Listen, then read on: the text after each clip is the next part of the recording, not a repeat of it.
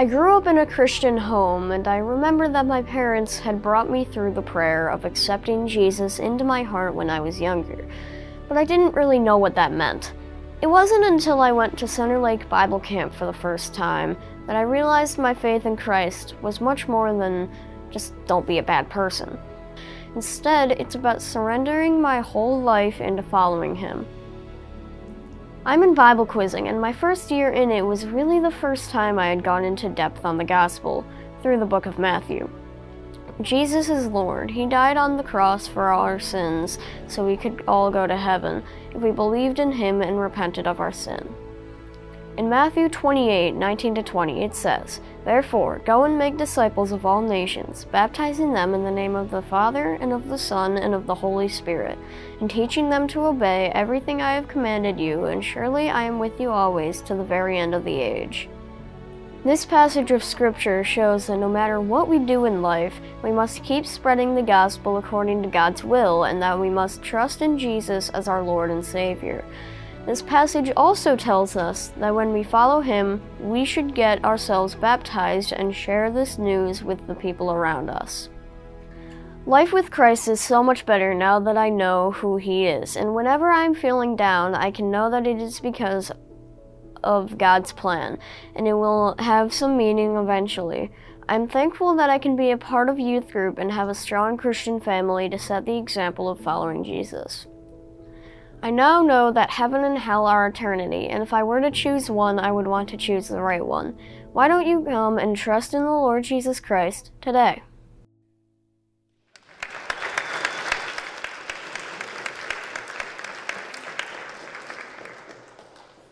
All right, well, good afternoon, everybody. I'm excited to be here. As Chris mentioned, I get to baptize my son in just a moment. But before we get into that portion, I want to tell you guys just a little bit about baptism so that we kind of have an understanding of what's going on here. This water, there's nothing special about it. There's nothing, extra spiritual about this water. This is just the same water that comes out of our drinking fountain in the back there.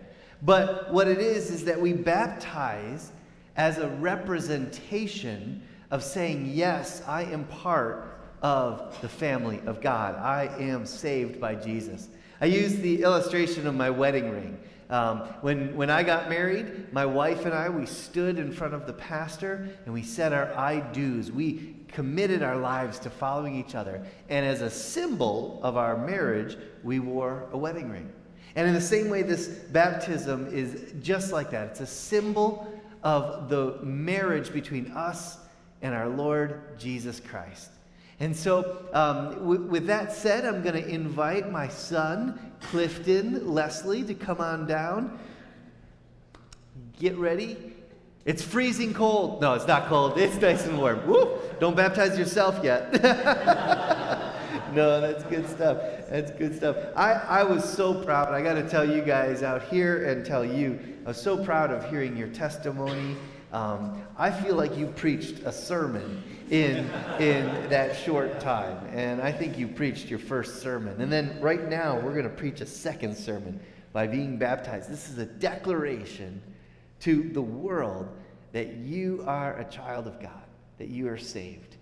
And so I want to ask you a couple questions just so that everybody else out here can hear you declare that same commitment you've made. So do you believe that Jesus Christ, that He came to us, that He died on the cross, but that He rose again? Yes. Yes. And have you committed your life to following Him forever? Yes. Yes. Then because of your public declaration of faith, I'm going to baptize you in the name of the Father, the Son, and the Holy Spirit.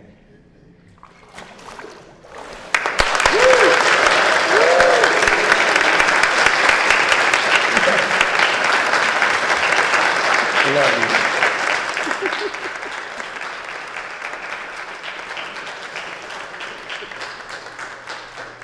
you. Yes.